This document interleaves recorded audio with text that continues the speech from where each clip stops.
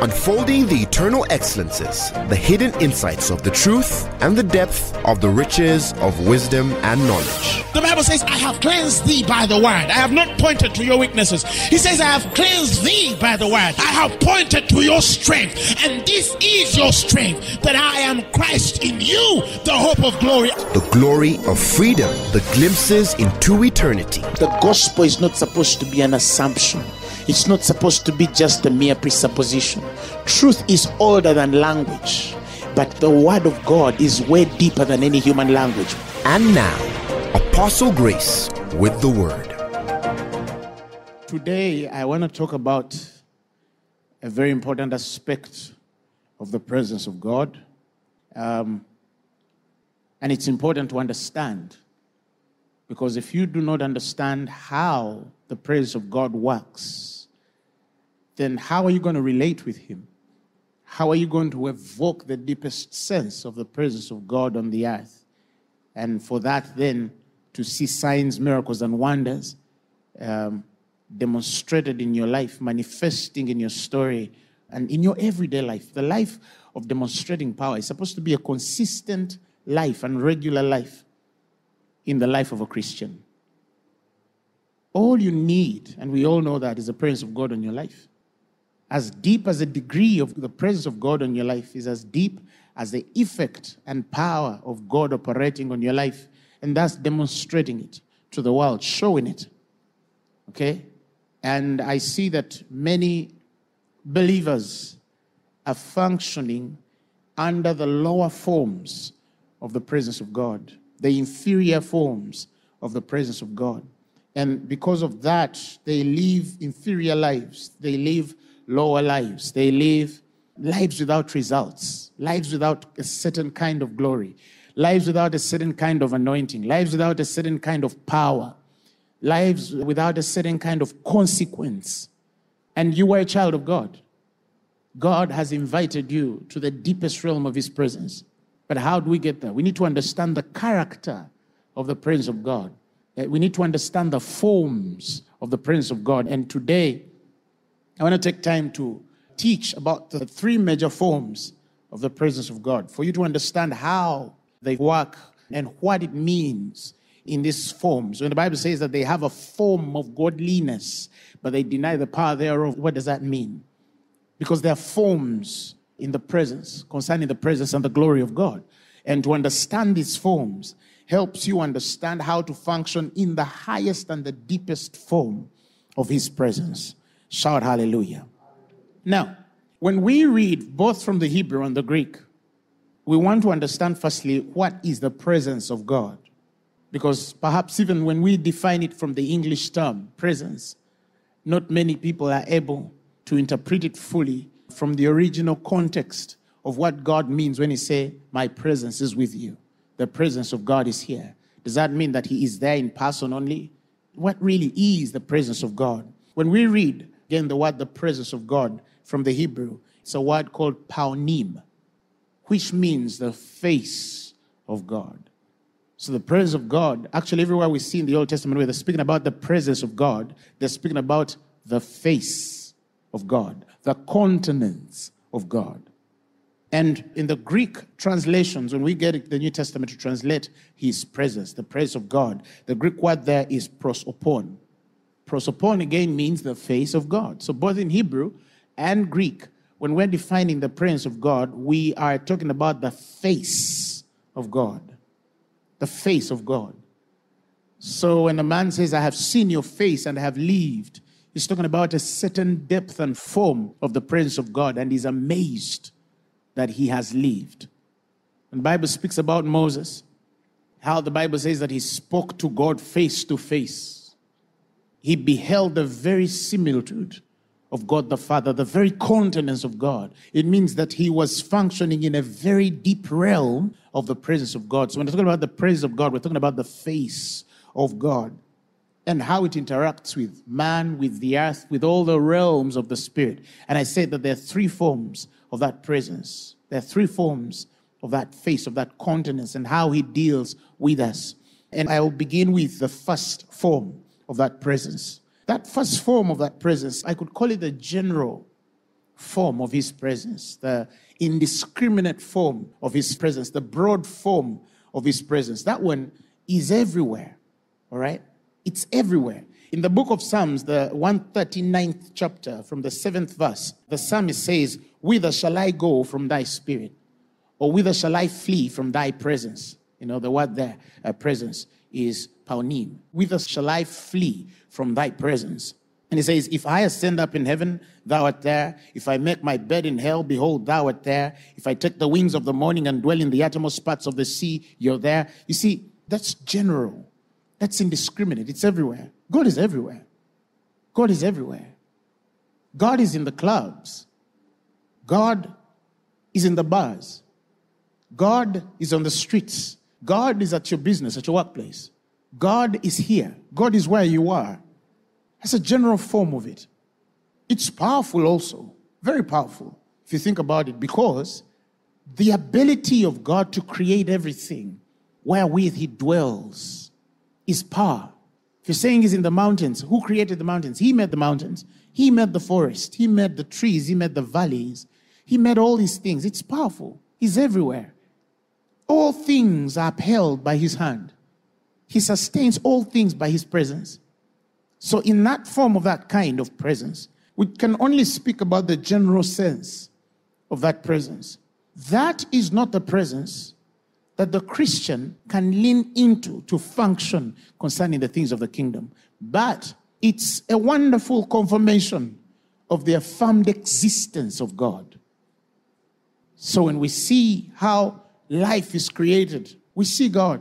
That is why when, for example, when I meet people who say, "Oh no, man, I'm an atheist. I don't believe in the existence of God." Sometimes I want to ask them, how then do we come to exist? How then does everything we see come to exist? And they start to tell you, "Oh, you know, evolution. And then in the beginning, there was this Big Bang and that whole theory." You know, they start to bring out all manner of theories about the creation of the earth and the wisdom of Mother Earth and how things have evolved and changed and mutated from one generation to another, and how now we come to become human beings. I don't know how long it's going to take for, again, human beings to become some in their own mind. And sometimes I can't help to think, what a faith. These guys have faith. Because if you look at how the world is, if you look at just how beautiful, creation is, and a guy can actually believe that it came out of nothing, that's too much faith. That's too much faith. And they're there saying that they're atheists. You see? So the point is that we see a lot in the world. A lot in the world.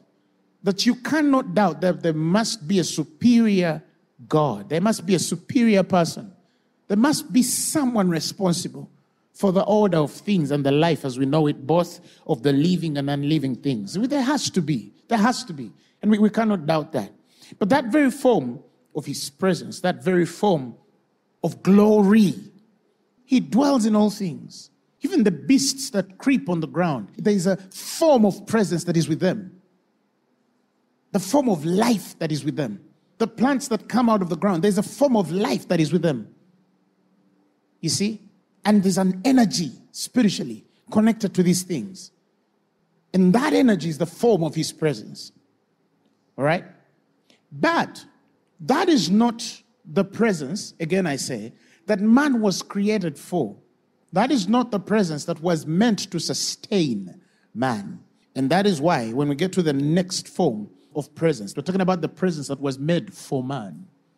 Okay, I want to talk about it that way. There's a kind of presence that was made for the first man, for the first Adam, for the man which was a living soul. There was a presence that was available for a man which was a living soul. And it was most defined in the space of the purity of the heart of that man and that holiness of that man. In his most innocent, his most pure, his most refined person. When he had just created Adam in the garden, there was a certain realm of presence that was given to any living soul in man. And that is why when you see the relationship that God had with Adam, and people take that lightly, but you see, when you look at the creation story, it's so amazing just how easily man related with God, how easily they talked with God, and how easily God talked back with them. He tells him, you shall eat of every tree in the garden. Man is hearing. It's not just a thought that came to their head. No, the voice is so clear to them that you shall eat of every tree in the garden, except the tree of the knowledge of good and evil, because the day you shall eat of it, and that day you shall therefore surely die. There was a tree of life. Man was instructed clearly. He was instructed clearly. And interestingly, that voice never left man even at the fall. When man ate the forbidden fruit, the scriptures are clear. The voice of the Lord came in the cool of the day. And they could sense, they knew that God was there. There was a form of presence. They knew how to discern that he had come for them. He had come to relate with them. He had come to talk with them. And you see Adam and Eve hiding. Why are they hiding? Because they knew a certain form. They connected with a certain form. They related with a certain form of his glory. They related with a certain form. And so that is why they hide. Adam, where are you? God says, where art thou, Adam? And, he says, I'm here, I was afraid because I was naked, so I hid myself. What is Adam hiding himself from? What is Eve hiding herself from? They are hiding themselves from a certain presence. It's there. They feel it. They sense it. It is so distinctive that they have to hide from it. They can even discern that if we sit around here, or if we hide in this circle, in this corner, perhaps it will not be able to spot us. Of course, how wrong they are. But at least there's a consciousness in them that that form of presence is with them. That form of presence is with them. So when you tell me in the New Testament that a spirit being, a believer, is struggling to hear God or is misinformed in the thought that they're hearing God, yet they actually don't hear God, it's something about how we have taught God, how we have defined God, how we have, related with God. What I'm trying to say is that it's amazing that the presence of God, that form of presence for any living soul of man, the Bible says it breathed into him the breath of life and he became a living soul, not a living spirit, a living soul, not a living spirit, a living soul. The first Adamic had an inactive spirit. If that spirit was in that man, then it should be inactive. If you say that the spirit in Adam was there. Because again, when we read the Bible, many times where we read in the Old Testament spirit, they actually refer to soul. They actually refer to soul. So if you insist and say, oh no, but I insist that the man had a spirit, then it was inactive. There's no sense of it. He became a living soul. That's why he says in the 1 Corinthians, he says, the first Adam was made a living soul. 1545. And the last Adam was made a quickening spirit. See the difference? There's a difference. So he didn't say that the first Adam was made a living spirit. The first Adam was not a living spirit. That is why when we're talking about the man which is carnal, in Corinthians, he says the carnal man cannot receive neither discern the things of the spirit. When we read it from the Amplified Version, he says the natural, the non-spiritual man. The non-spiritual man. The fallen nature related with God from the soulish realm. Their souls connected to the spirit realm and connected to God, which was spirit. But they themselves were not awakened to the spirit. They are. That only happens in the new birth. That only happens in the new birth. So, when we see how God is relating with man, the living soul, we see even when he clothes them in the garden, and then he banishes them out of the garden, we still see that they are able to communicate with God. And that's how we see Cain and Abel later relating with God. You see, when Cain kills Abel, God comes to him and tells him, what have you done? Where is your brother? He says, am I my brother's keeper? And then he tells him, the earth, cast are you from the earth which has opened its mouth to swallow or take in the blood of your brother. And then we see Cain in language as God pronounces his destiny, the judgment on his life. He's scared. His heart is at fear because he knows that if God has dealt such a punishment as this, I think somebody is going to kill me or something. And in Genesis, the 4th chapter, the 14th verse, Cain tells God, behold, thou hast driven me out this day from the face of the earth, and from thy face shall I be hid. Okay, he's saying from thy face. The word there, face, again, is the very word presence, paunim, right?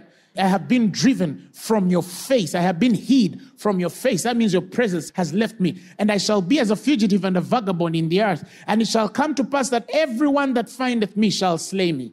Cain thought that that meant that God was going to take his presence from him. But he was still a living soul in its most fallen nature. If he had understood God clearly, he would know that even at the fall of his father and mother, God still communicated with them.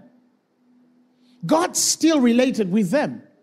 But you see, he thought, no, with this kind of judgment and punishment, I think you're hiding your presence away from me. This was Cain's own attitude, not God's mind. The 15th verse says, because it says, whoever shall find me shall slay me. God says, therefore, whosoever shall slay Cain, vengeance shall be taken on him sevenfold. You see how God is speaking? He's not talking to Cain, that whoever shall slay you, I shall avenge 7 times. No, he has spoken a command in the spirit realm to every devil, to every cohort, to every fallen angelic. He's saying, whoever shall slay this fellow, 7 times shall I take their life for vengeance. That means God had commanded the spirit realm never to touch him. Never touch him. He's not talking to him. He's talking to the spirit realm. He's talking to Satan, the demons that are walking in that time. He's talking to the fallen angels of that day. He's saying nobody should touch this fellow, because if you do, I shall avenge his life 7 times. Remember, there were not many people on the earth. And the Bible says, now listen to the 16th verse. Cain went out from the presence of the Lord. He went out. He disconnected himself from the presence of the Lord. God did not banish Cain from his presence in spite of his weakness. No, Cain left the presence of God. That was not supposed to leave any human being with a living soul. He was supposed to dwell with any human being with a living soul. That means it's possible for a human being to disconnect from the presence of God concerning the living. It's possible. So somebody does not need to be a very deep man of God to hear God. There are people who are not born again, but they have dreams. They have visions. And whether the dream comes to pass, whatever visions they see manifest, they are not born again. They are not born again. They are not of the new birth. But they can see in the spirit. They can connect to the will and purposes of their own lives. Why? Because living souls were made to be connected to a certain form of the presence of God. Some use that presence for distraction. Some use that understanding for manipulation. But it's supposed to be present for every man. It's supposed to be present for every man.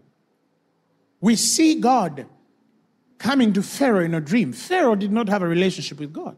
But we see God connecting to his soul, giving him a dream for the destiny of his people, of Egypt. It doesn't mean that Pharaoh had a relationship with God. We see God appearing to Laban, telling him, do not harm Jacob. He says, your God appeared to me and told me to do you no harm. He did not believe in the God of Jacob. He was chasing after his gods when he was running after them. But God could still speak to them. God would speak to anything and anybody. Any living soul had a certain form of presence that would invite the voice of God and a certain protection and preservation of God. So you must understand. And unfortunately, some believers, they are struggling. You see, that is of the fallen nature. You see, the fallen nature still relates with God a certain way. But some believers cannot even relate with God in that realm. They cannot hear the voice of God in that realm. They cannot connect to his presence in that realm. My father, before he became born again, my biological father, and during that time the whole family had believed. He was Roman Catholic. One time, he was sleeping, and it was about 2 a.m. in the morning, and he woke up, and he had had a vision that his mother was not well. And he started walking around the house, 2 a.m., and he kept saying, my mother is not well.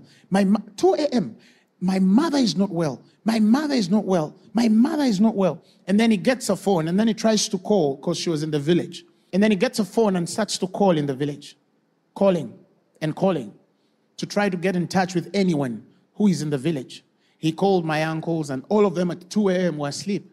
My aunties and cousins in the village. He tried to call them, and all of them were asleep. And he kept saying, no, my mother is not well. He called to 3 a.m. He called to 4 a.m. He's still trying to call. My mother is not well. Now, that very time, about 5 a.m. in the morning, he actually woke us up. Pray if you have to, but something is not right with my mother. This man is not born again. He's not born again. But he said, there's something wrong with my mother. I don't know what it is, but wake up, wake up. He wakes up my mom. I remember, I'm like, what's happening? What's happening? 5 a.m., we get a call from the village that a certain fellow had broken into my grandmother's house and beaten her up. And I think he wanted to rob her, and he beat her up so badly. Her eyes swelled, and her arm was damaged. We actually had to take her to hospital the next morning. Somebody broke into my grandmother's house and beat her up almost to death. And he wanted to rob her. He was a robber. But a man who was not born again, had not built a relationship with God, had that feeling in his spirit that his mother was not okay. That his mother was not okay. And you are a believer, but you can't even sense danger. The Bible says, a prudent man foreseeth evil from afar and hideth himself.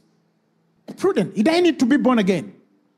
As long as he's prudent, he can foresee evil. Some of you still wait for men of God to tell you your future, to look into your future and tell you who you're going to get married to and how many children you're going to have. No.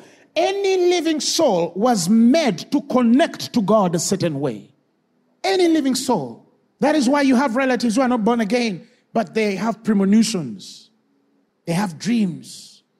They speak things and they come to pass. And that exists. My father's been like that. When he says something, you worry because he has that thing on him. When he says that this is going to happen, you have to worry because he is always accurate. I remember one time I did a business deal and it went bad. And he came to my room. I was very disappointed. I was very hurt. And he came to my room. And I had done this business deal with a certain lady. We were business partners. And my father had no prior knowledge of it. And so this lady that I was dealing business with sort of sidestepped me and, played me out. And I made a huge loss. And so I was in my room, very disturbed. And he came back at home and he knocked on my door. Boop, boop. Hey, Grace, how are you? I'm fine. He says, there's a lady I met once with you. Her name is something, something. He says, yeah? Because he met me once with her. I said, hi, this is so-and-so. But I never told him anything. And he says, why do I have a feeling that woman sidestepped you and robbed you of your money? I just feel it. Why do I just have that feeling? He did not know that woman beyond the fact that one time he met me with that lady and said, hello. I introduced and that was it. But his soul picked it that there was something wrong with this woman.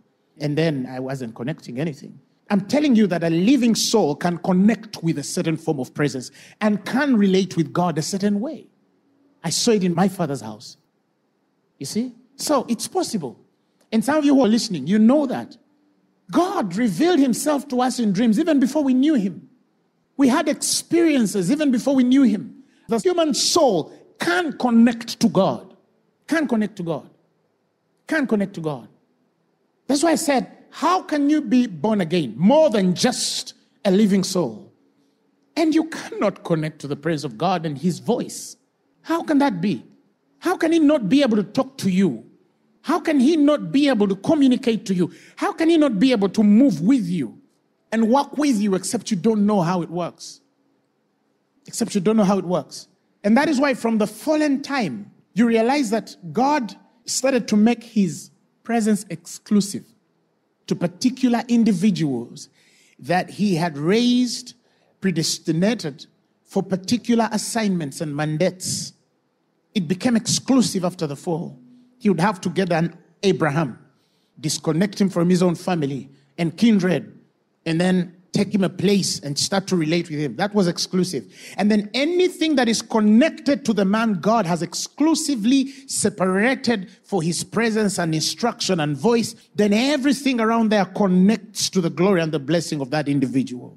You see, he was with Moses in that time exclusively. You see, he was with Elijah in that time exclusively. He was with Elisha in that time exclusively. He was with Isaiah in that time Exclusively, he was with Ezekiel in that time. Exclusively, he was with David in that time. Exclusively. So anything that would spread that kind of presence had to emanate from the man with whom he had exclusively connected to.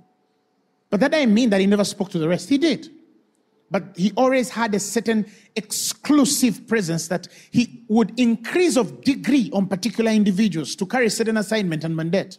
But I mean that the rest couldn't know, but there was always this one person or two or three in every dispensation that he sent to connect, that generation to a deeper realm of him or to hear his voice deeper concerning their purposes. But daily life, living life, bread and water, clothes on your body, career, those are things God can speak even to the most fallen man.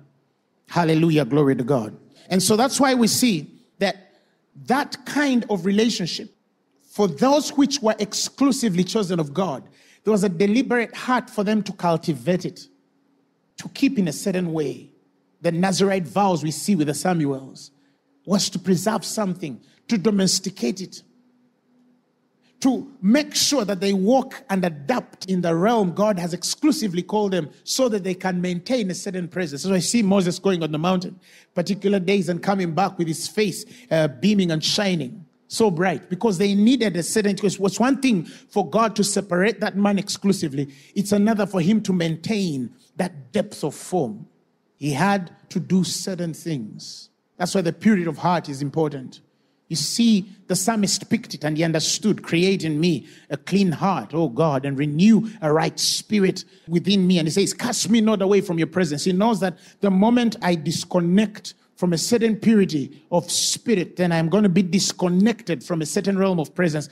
He's not talking about the generic form of presence. He's talking about the exclusive form of presence because he was a man after God's own heart.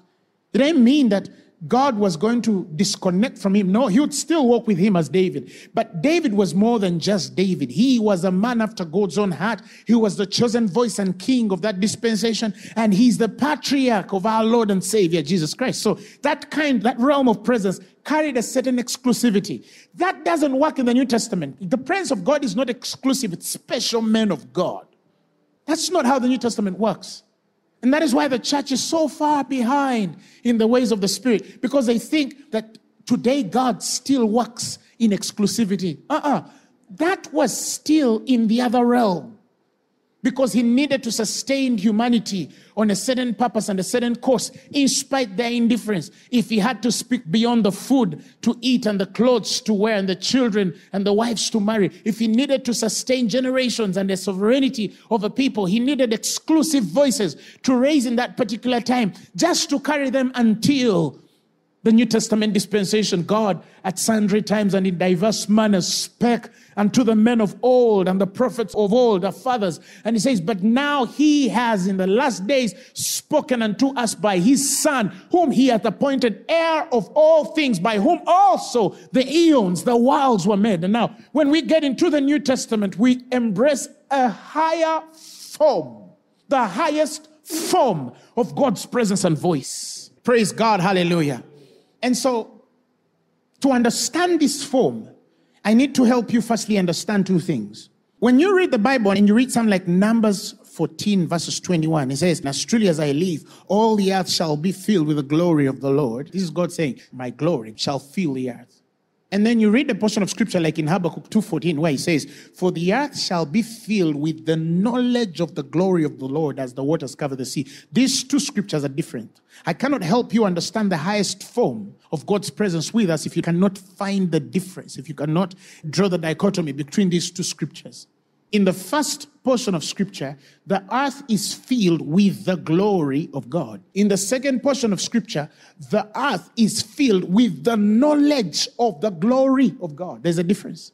So, we are in the times of Habakkuk 2:14.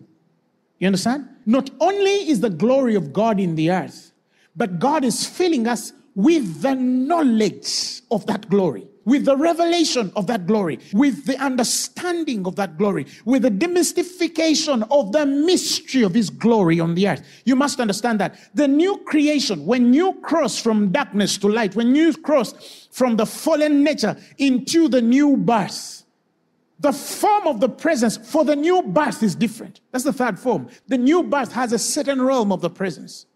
Because if any man be in Christ, any man, it doesn't matter where they are and how they are. He says, if any man be in Christ, the Bible says he's a new creature. All things are passed away, and behold, all things are become new. And the next line says, and all things are of God.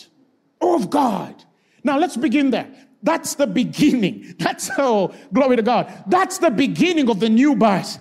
When you become born again, God doesn't deal with you like I have been explaining of any fallen nature or sense. This is a very elevated glory. And that is why when Paul starts to walk with God, the symbols and artifacts that were used in the Old Testament dispensation started to melt. The elements of the Old Testament melted. Because remember, when God uses exclusivities, you start to see him send symbols, all right? Things like the tabernacle. Tabernacle was a sort of a symbol. I shall dwell there. But does he really dwell there? And then you see the Ark of the Covenant. These are all symbols of God's presence. But as we enter into the New Testament and Paul sees this mystery, these elements start to melt. He says, wait, God does not dwell in temples built by human hands. He doesn't. But men used to die there. If a priest entered the wrong way into the Holy of Holies, that man would die.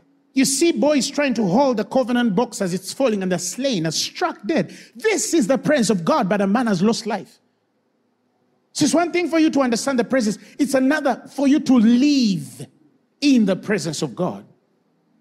In the presence of God. Because if you're indifferent, that very anointing can kill your flesh. It can kill you if you're indifferent. That very presence can kill you. So, this is the dispensation where God is increasing the knowledge of his glory, the revelation behind his glory, for us to see beyond what the normal eye can see. So that is why the conversations of Paul in the New Testament are changing. That is why certain faiths do not connect. Even though they believe the Torah, they believe the Old Testament, when it comes to Pauline letters, they don't connect to them. When it comes to the teachings of the new birth, they cannot connect to it. They don't even believe that Christ is dead and raised from the dead. They don't believe he walked the surface of his earth. Why? Because of what that could imply. The devil knows of what that could imply for them. But thank God if you understand this mystery. Thank God. Because I see Christians of the new birth who are even less of the form that was given to the man of the living soul, to the man of the soul, who function less. Someone tells you, I've been praying for 2 years, but God is silent. What? I can't hear God. How does God speak? What? You're struggling for 2 weeks. What? And we also have the kind who are suffering from the spirit of hubris. You know, the spirit of hubris. The spirit that deceives a man of a place that they're actually not. And so they assume and act like they're actually in that place, only for shame. Someone says, I hear God. But everything they're saying about the God they hear just does not work. If you had God concerning that woman, why didn't she marry you? If you had God concerning that man, why isn't he your husband? And the spirit on this woman or that man will still insist that that man stole my wife or that woman stole my husband for a certain man. Come on, what's wrong with you? Don't you understand that if it is the will and the mind of God concerning a thing, he has the power to perform it? If it is your job, it has to come to you. If it is not your job, look for yours. If it's your opportunity, it will open to you. If it's not your opportunity, don't sweat it out. Don't sweat it out. I know a couple that met and they said, oh, you know, God has spoken. And I could see that this was not God. But they were so convinced. So convinced. And this man was married. This young woman, she's not married. This man is married to a wife. His wife. They were married in church, born again believers. And the man is saying, he's telling us that God has told him that the woman he's married is not his. The woman he married is not his. He's saying that woman who is not married to is the one who is his wife. And I called the fellow. I told him, this is not how God works. The woman insisted, no.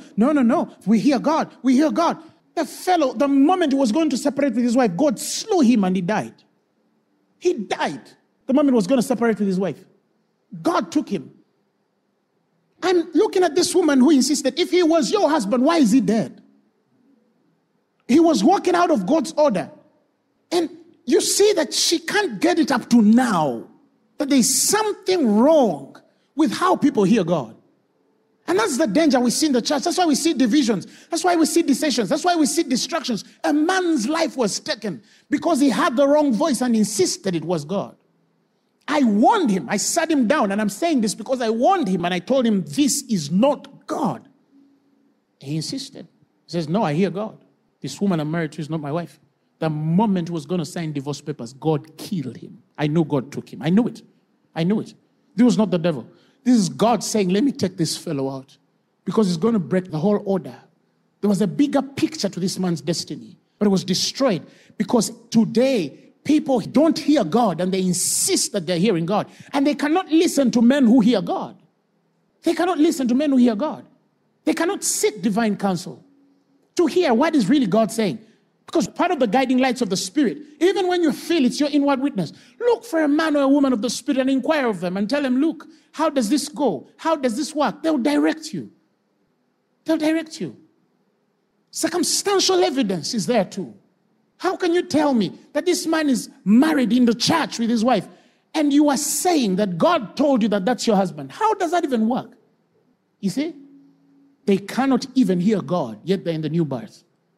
That means the devil has crafted this so well that he has presented a certain familiar spirit. And I've always told people that there's a familiar spirit that speaks so like God that if you cannot discern it, it can destroy you in the deepest conviction of God told me. And that spirit cannot be rebuked. It only flees when you come to the knowledge of the truth. That is why I tell people, it doesn't matter how many prophecies are around you and how many prophetics are surrounding your life, never detach from the word of truth. Because the word of God has eyes. You see, it's sharper than a double-edged sword. It cuts asunder, separates the bone and marrow, exposes our hearts and thoughts for what they really are. It's the discerner of that. The Bible says nothing is hid before him. You see? Who? The word. So that means the word has eyes. For all things are naked. Amplified uses the word defenseless. They are exposed.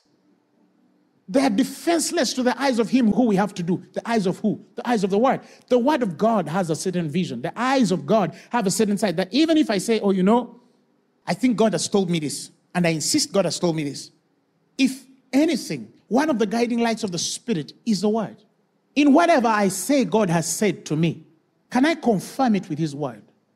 Because if his word is contrary to what I feel God has told me, then I have a problem. Because I am seeing what the word doesn't see. Hello? I'm seeing what the word does not see. And there's a problem. You draw back a bit and humble. And I fear. Because when I saw this lady, I fear that she might die too. Not that I want her to die. That there's a way she sees life. It's sad. And I'm saying this, saints, because people die in the name of hearing God. People have made the gravest mistakes in the name of hearing God. People have gone into wrong relationships in the name of hearing God. People have built the wrong places and people have defiled altars in the name of hearing God. People are stuck in the name of hearing God. People have lost lives and have lost their own children and families in the name of hearing God. Ministries are destroyed in the name of hearing God. And so, the apostle in me speaks in love, hoping that somebody watching me will not lose their lives or their own in the name of I heard God. I heard God. How do you hear God against truth? Truth is the most absolute and pure sense of God's voice and message toward us. The Spirit and the Word agree. They don't disagree. They have never disagreed. Anyway, when we get to this New Testament, that kind and form of presence of the new birth is not exclusive. It's not to special men of God. It's not to special women of God. It's available for everyone who knows how to do the process. And everyone who knows how to connect and relate to it. But that reality begins with this revelation. And that is why when we talk about love, it's more than just the extension of love to your brother. No. I've thought about the womb of love. When talking about the love, for God so loved the world that he gave his only begotten son, we see he loved us before we first loved him. We see the invitation of that agape, inviting us in the space of the highest form of love. Highest form of love. Because it's demonstrated through the light that is sent by Christ Jesus.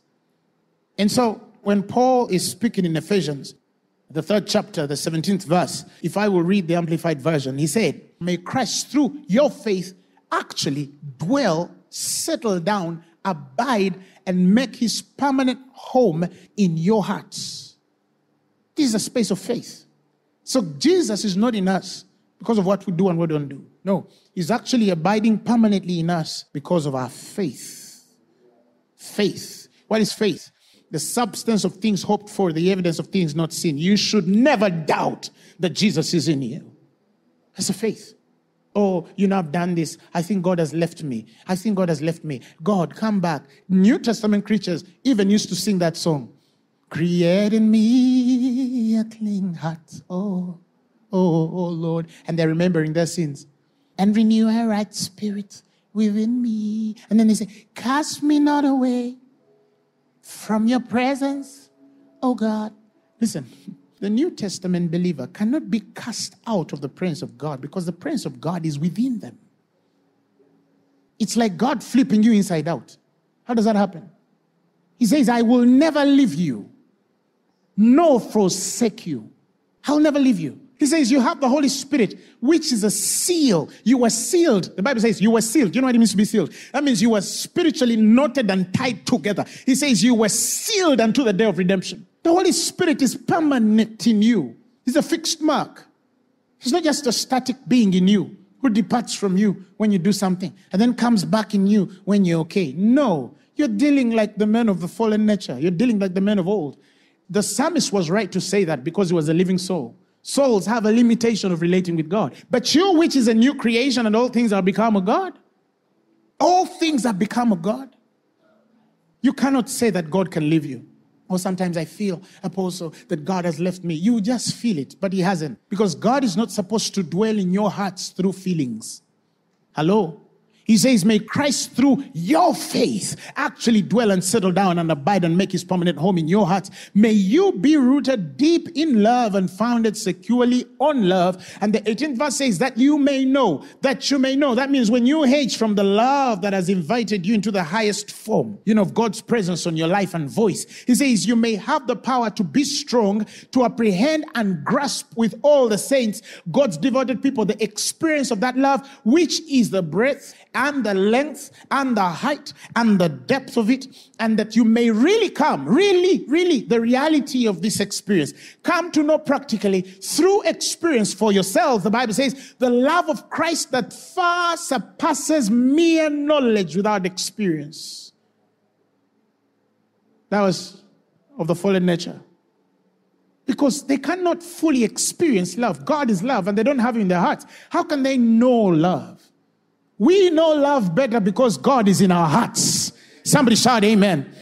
And he continues to say that you'll know that love of Christ, which far surpasses mere knowledge and without experience. And listen, that you may be filled through all your being and to all the fullness of God, that you may have, listen, the richest measure of the divine presence and become a body wholly filled and flooded with God himself. That means it's possible for you from the crown of your head to the soles of your feet to be full of God. So God is not just with you to heal the sick. No, he's full in you to heal the sick. God is not just with you to cast out devils. No, he's so full in you that you cast out devils. God is not just around you to raise a dead man. No, he's so full in you to raise dead bodies. That is the highest form of the presence of God. That is the inheritance of the new birth. That is why I don't get it when people go for inferior realms. Apostle, tell me, what is God saying? You're a new creature and you can't hear God. Prophet, tell me, you're a new creature and you can't hear God. We, the prophetic, are supposed to confirm what is already affirmed in your spirit because you're a new creation And this voice is no longer exclusive. So even if I never confirm it, it shall still stay an affirmation. Oh, there are people, I will not leave until the man of God says something in my life. Listen, what does the word of God say? How can you sit under a teacher, a good teacher for years, and you say, what is God telling me? But you're seated next to the voice of God is coming through teaching. But you want it to come through some exclusive way for you to know that you hear God. And that is why the people who seek exclusivity don't have the results of that exclusivity. People who seek after exclusive voices are failing in life because they don't get it. That the new birth relates with God in a certain dimension because you are born again. God no longer even speaks to you because you have a living soul. No. The Bible says that he that is joined with the Lord, the Bible says, is one spirit with the Lord. Do you know what that means? Do you know what it means to be one spirit with God? I wish we fully understand this knowledge, that we'll come to the full knowledge of that glory, to be one with God. It's not what would Jesus do. No, it's what is Jesus doing. He says, for we hold the very thoughts and feelings of God. We have the mind of Christ, the Bible says. That's where God has invited you. So when you're praying for the sick, do you pray for them hoping God will heal them? Or do you pray for them knowing that you're fully filled and flooded with God himself and the stretching out of your hand on that sick man? Oh, Sabrakatalapa. That man has to be healed. When you enter a place, how do you see yourself? When you stand in a nation, how do you see yourself? But you see, the issue is that we have not actually defined this love to its depth. Why? Because we're preaching the law, and the letter killeth. It killeth. In the 4th chapter again of Ephesians, the 15th verse, you see again, he brings how in the reality of speaking the truth in love, speaking the truth, Ephesians 4:15, speaking the truth in love, he says that we may grow up. Now listen, into him, into him, in all things, which is the head, even Christ. Oh my God, it's possible actually that as you're relating with a mystery of truth, as we're speaking truth, as we're speaking revelation, not just the visions we receive in the night, God showed me, no, as we're speaking the truth, the oracle, his word, he says we are growing into him in all things. All that God is and has, glory doxa, is available for the believer. Imagine a man who has grown up into God in all things. Who has grown up into God in all things. Which kind of man is that? Which kind of man would that look like? And God says, you're actually that man, that potential and ability I have already given by Christ. That's why the Amplified says something so contradictory. He says that man is the true God. This is the Amplified. It's 1 John 5:20, the Amplified. And we know that the Son of God is come, and that the Son of God has actually come to this world, and he has given us understanding and insight, listen, to progressively perceive and come to know better and more clearly know him who is true. And the next line says, and that we are in him who is true, in his Son, the Messiah. And the next line in the Amplified says, this man is the true God and life eternal. This man is the true God and life eternal.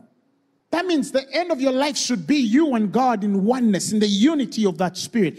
How can you pray without that unity? How can you connect without that unity? How can you relate without that unity? How can you demonstrate life without that unity? How can that even happen? It's not possible.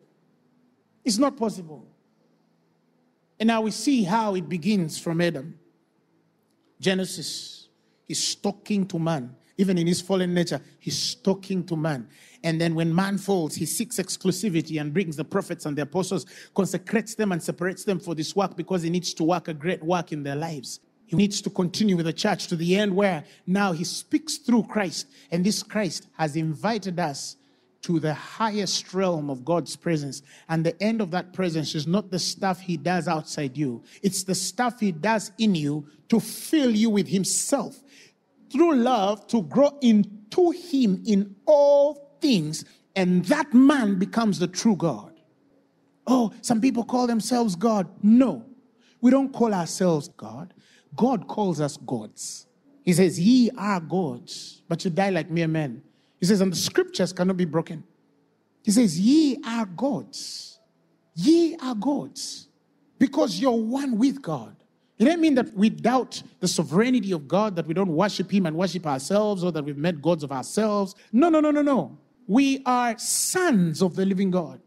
And he intends that we will become so one with him that when the world sees us, they see him. Jesus says, when you see me, you see the Father.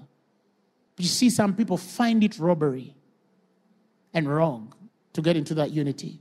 Or some abuse it because they think that in that unity, we shall express our liberties beyond the boundaries of truth. And I tell men, no man in that maturity can express a liberty beyond their boundary, the boundaries of liberty, because that man is hemmed in the highest realm of the purification of the spirit. Blessed are the pure in heart, for they shall see the Lord. That kind of man cannot set himself against God because he knows nothing of himself. Paul says, I'm dead, yet I live, yet not I, but Christ liveth in me, and the life that I live, I now live, not by the faith in, but by the faith of the Son of God, who loved me and gave himself for me. So I live by the faith of the Son.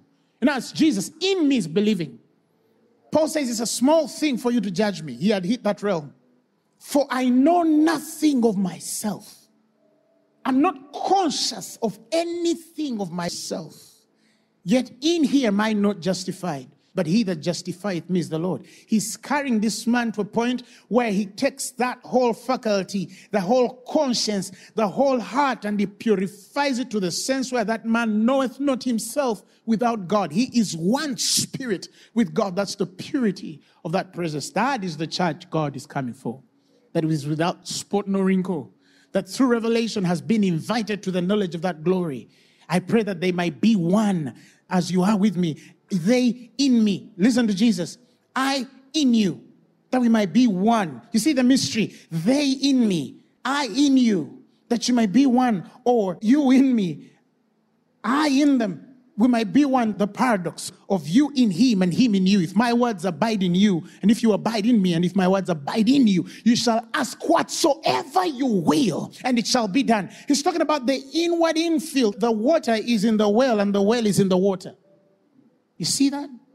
The water is in the well, and the well is in the water.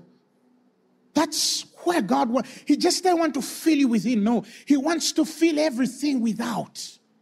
That's a true baptism of the Spirit. So it's possible to be flooded fully with God himself. It's possible to demonstrate a realm of power that the world has never seen before. It's possible to live in the highest form or character of his presence. And this is available not exclusively, but inclusively for all believers. For all believers. How can you say that you don't hear God? How does that even happen? That you still sing the voice of God? You see? Look at where God has invited you. Look at where God has invited you. I have seen the end of things. And I've seen where even certain elements in what we call truth melt as they are taken away by higher forms of truths. Like the children of Israel thought that God could only dwell in a temple. And one day, the New Testament is telling us God does not dwell in temples built by human hands, but he could honor them with his presence at the level they were ready to understand him. Okay? And now, in the new birth, we become the temple. We become the temple. So I don't have to enter a certain cathedral to feel the presence of God, because the presence is with this man. In fact, when John the Revelator goes in heaven in Revelations, he's looking for the temple Moses copied in heaven to draw, because God told him, build according to the pattern that I shall show you on the mountain. Moses built according to a pattern he had seen. John goes to the presence where he knows the temple was according to the ways of Moses. And in Revelation 21:22, he says, I saw no temple. In the very place where Moses saw a temple, John the Revelator could not see a temple. He says, for the Lord God Almighty and the Lamb are the temple of it. In the very city where Moses saw a temple. What if even the realities of heaven are only beheld according to where we are able to behold God in the form we are able to see him? Because if the descendants of Moses met the descendants of John, they would fight. I mean the disciples, they would fight. Because our master had and saw a tabernacle. And he copied the exact pattern God had showed him. So sometimes, even in the realms in which God invites us, and again, these are the things I fear to say, it is important to know that he will show us what we must see for the patterns of our dispensation. And the fullness of that end, to really see things as they are, comes in the purification, in the sanctifications, in the consecrations of the understanding of the highest form of his presence. Of his presence. Otherwise, he appeared as men. The angels come and he's a man. He fights with Jacob the whole night. And Jacob says, I fought with God and my life was preserved. With God. But he came in a form of a man that actually Jacob would withstand. But can really Jacob withstand God? No. So it's wrong for Jacob to assume that that's the realm in which God functions. No. He just needs to touch a hip of his thigh so the man would limp into destiny. But that ain't mean that that's where God is. God doesn't wrestle with man. He cannot. The Bible says the Spirit of God cannot strive with man any longer. He just shortens their life and they're gone. The Bible says the life of man is as grass. And the glory of it is as the flowers. When the Spirit comes, it blows the fleshly part of us, elevates our spirits to the point where we must really behold that true form. If your vision of spirit has not beheld that very form, Christ is not yet fully a revelation. He's only a story and a man of history. The depth of our message is in the things that we're able to see. I've had experiences where God has opened scrolls for me in the vision and I could read them. But I could not present those scrolls as I read them. No, I have to take time to actually understand what is he saying. And in there, then I have to wrap them as a message to the world. Because I see the fuller plan. And the scriptures first seeing that God would justify the Gentiles through faith. He went afore preaching to Abraham this message, for in thee shall all nations be blessed. The scroll was open to Abraham and he told him, for in thee shall all nations be blessed. That simple statement is the place where now Abraham starts to understand righteousness by faith and righteousness through works. And then he seeks the righteousness of faith to be justified through faith. And it's through that the building of this faith in love and in the demonstration of that power enables him not to stagger the promise, and fully persuaded that he who promised was also able to do. He becomes the father of all who believe. But that mystery of faith demystified to Abraham came through an open scroll in a simple sentence, for in thee shall all nations be blessed. Now, the man which has the ability to read the scroll has the wisdom to take time to meditate, contemplate, until they interpret the articulation of God, so they can array it in a purpose in a series of the prophetic words spoken or teachings, and that is how we know our part. When the book of Revelation talks about whoever takes a word out or adds to this message, his part shall be rubbed from the book of life. His part shall be rubbed from the history of ministry. That is our part. Our part really is in the things that we see. It's the windows of the Spirit that are open unto us and the consequent doors that come because of that vision. So I don't preach because I have to preach on Sunday. I preach because I behold a certain form. I want to pray with you. Raise your voices and let us start to pray right now. I don't know what you're going to pray, but all I know is that I've spoken so much. And by God's grace and wisdom, may he give you the utterance and the understanding to know what you really must pray for. Because in such sermons, every man must pray from where they are. Come on, raise your voice. Let's pray. Shalabatalaba. Ratakatara brozoboko shatalapa.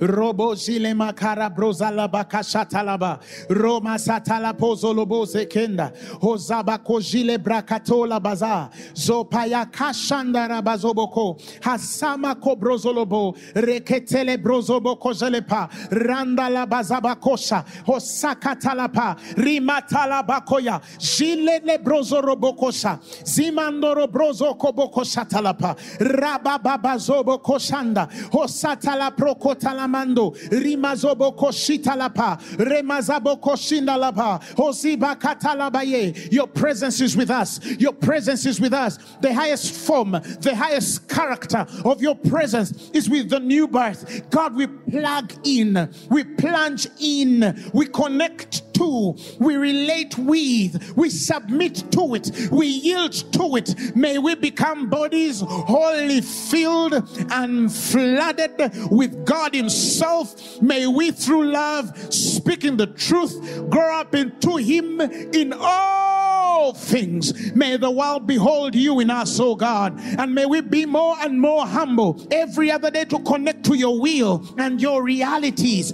to understand our responsibilities, our assignments in this dispensation. The power of God is in our spirits. The power of God is in our eyes. The power of God is in our ears. The power of God is in our feet. The power of God is in our dwelling, because it dwells in us. He lives in us. In Him also we live, move, and have our own being. He is in us as we are all in Him. We are filled and flooded with Him. His presence is working in our lives. His glory, His face is with us. His face is with us. His countenance shines upon us and is on us. Mataboko talapa. That is why I decree and I declare that disease is far from you, weakness is far from you, poverty is far from you, struggle is far from you, strife is far from you, weakness is far from you. You shall not fail, you shall not wither, you shall not draw back in perdition. In the mighty name of Jesus, you're going upward and upward only. God is on you, God is with you, His strength is with you, His power is with you, His glory is with you, His mind is with you, His intelligence is with you, His wisdom is with you, His knowledge is with you, His understanding is with you. He is surrounding everything that touches your life. He is prospering you. He is elevating you. Carry this wisdom, carry this knowledge. If you're sick in your body, sickness cannot dwell in the temple of God, for He shares not His glory with another. I decree and I declare that be healed in the mighty name of Jesus. I say be healed in the mighty name of Jesus. I say be healed in the mighty name of Jesus. I say be healed in the mighty name of Jesus. Prosper in the name of Jesus. Go forward in the name of Jesus. Be promoted in the name of Jesus. Walk in the elevations of God in the name of Jesus. Go upward in the name of Jesus. Improve in the name of Jesus. Conquer in the name of Jesus. Supply in the name of Jesus. Feel in the name of Jesus. Walk in the name of Jesus. Oh, Satalaba. Father, we thank you. We thank you. We thank you. We thank you, because you're with us and your presence is with us, and that we behold the purest form of it. The purest form of it. If you're here or there, wherever you are, and you've never given your life to Christ, I want to give you an opportunity to embrace this form every new creature has. And your life will never be the same again. He shed His blood for you, that not only would you live a victorious life on earth, but most importantly is that you'd inherit eternal life and be one with God. We don't die, we live. And so I'll ask you to repeat this words after me. You say, Lord Jesus, I receive you in my heart as my Lord and Savior. I believe that you died for my sins and was raised for my glory. I'm born again. Amen. The message you have just heard was brought to you by Phaneroo Ministries International. For more information, contact us on telephone number 041 466 4291 or email us at phanerocompala@gmail.com. You can also find us on the web at www.phanero.org. Or better still, feel free to join us every Thursday for our weekly fellowships at Uma Multipurpose Hall from 5 p.m. to 8 p.m. You can also catch the live stream at livestream.com/Phaneroo. Phaneroo, make manifest.